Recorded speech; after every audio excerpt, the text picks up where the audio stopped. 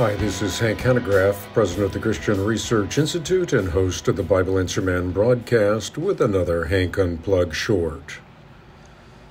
As I was reading the newspaper this morning, I was reminded of how Western governments, which have been mandated by God, as it were, to ennoble life and promote justice, to restrain sin, are instead leading a charge towards social chaos.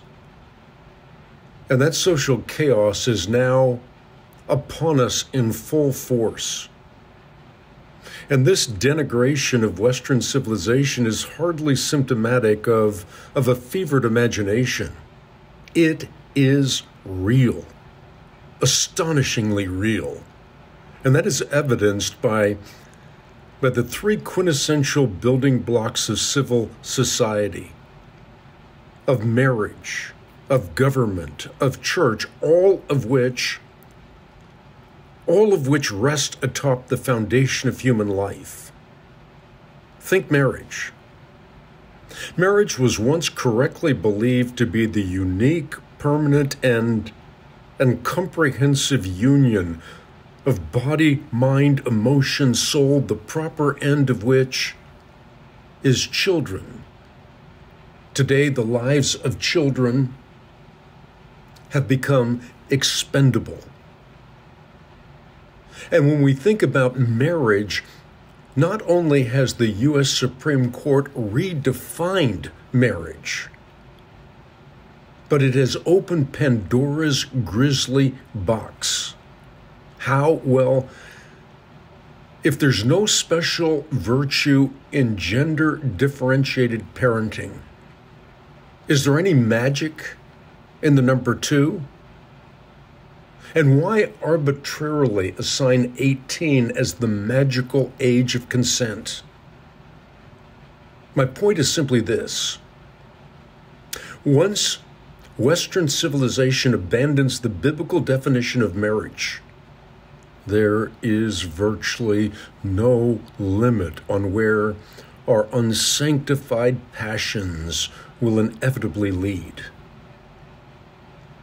Western civilization has been mandated, as it were, by God to ennoble life, to promote justice, to restrain sin, but instead is now leading the charge toward what can only be described as social chaos, even toward the eradication of the gender distinctions ordained by God from the inception of human civilization.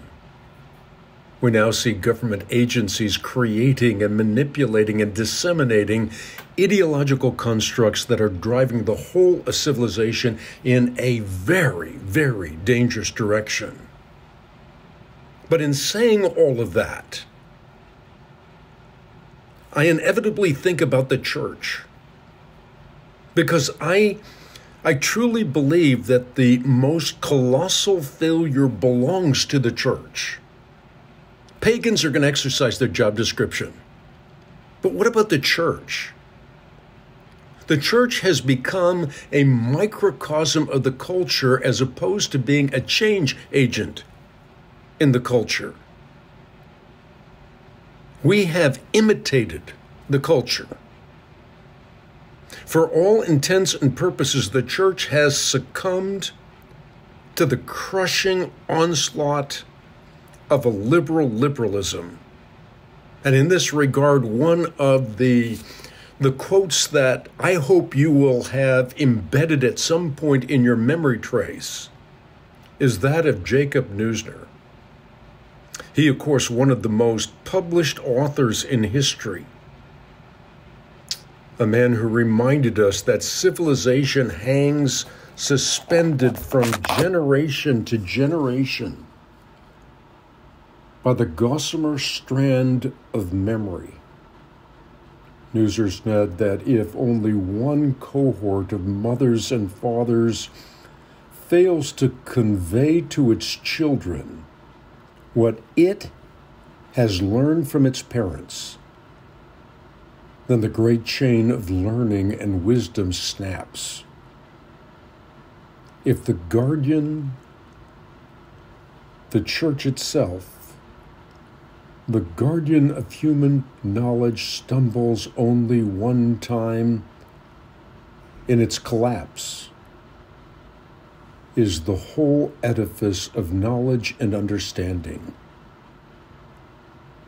If truth matters, and it most certainly does, the church must once again take the task of Christian education seriously.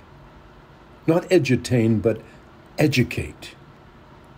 Equip our children and theirs to always be ready to give an answer to everyone who asks you to give a reason for the hope that you have.